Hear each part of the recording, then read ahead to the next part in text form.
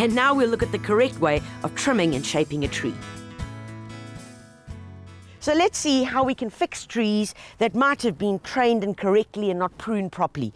And it really is pretty simple. A few good gardening tools. This is what we call an anvil pruner. Can you see that the nose goes slightly over this end over here, okay? Really good for slightly bigger jobs where you're trying to get into areas. It's a much stronger pair of secateurs.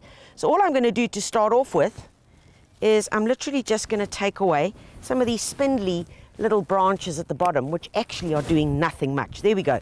Clear already. I've got the stake that's been left in the tree forever. So let's just get it out. That's the one. And let's cut off that. Now, look at that. Watch here. Look at that. Okay, that's showing a really bad tree support.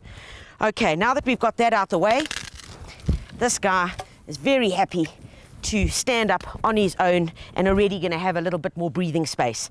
Now, taking a look at this tree, we've got the main stem and then we've got it dividing into 1, 2 over here, and we've got a third one. This coming out here is only going to cause drama, all right? Really only going to cause trouble, because what it's going to do is weaken this entire bough. So what I do want to do is I want to remove this out of here. Now, just as we've demonstrated with lots of other pruning, you always want to end up with a slight angle so that when the water does drop on it, the water can just simply drop off and fall away. I've got this little hand saw, and it really is great. Gone are the days where you like really forcing sawing, because this works on a pull action. So watch here. Pull, it actually cuts on the pull. Pull forward, cut it away. What you do want to do is have a bit of support over here, because you don't want it to start tearing. Another way that you can do just to prevent that is just to do that, okay? Because now it's the support, all the strength is going to be going there, and we're going to be taking the pressure away from this end here. So carry on, that's all we go through. Remember, pull back, there we go.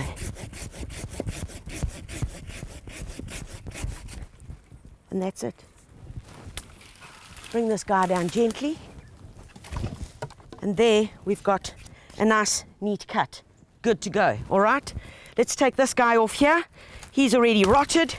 Pull it off, and linked to it, oh goodness me, is a whole vine. So let's take that guy out as well while we're busy here. Let's get rid of that. Now we're looking better already, showing the sexiness of the trunk. This tree is called a lavender tree, Heteropexis. We can get rid of these thin, skinny guys over here, and this one here. Now, finally, what I want to do is this. Have a look at this branch right here. This one and this one.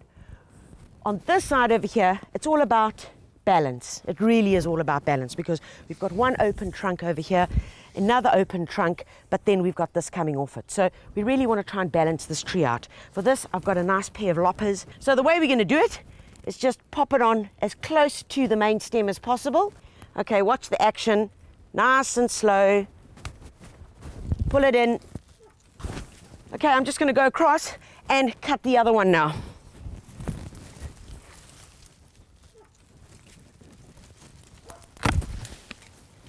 There we go. We got a way looking sexier tree already. Opening the trunk up, lifting the canopy, getting rid of those unnecessary branches that really do bring out your weighting and disproportionate.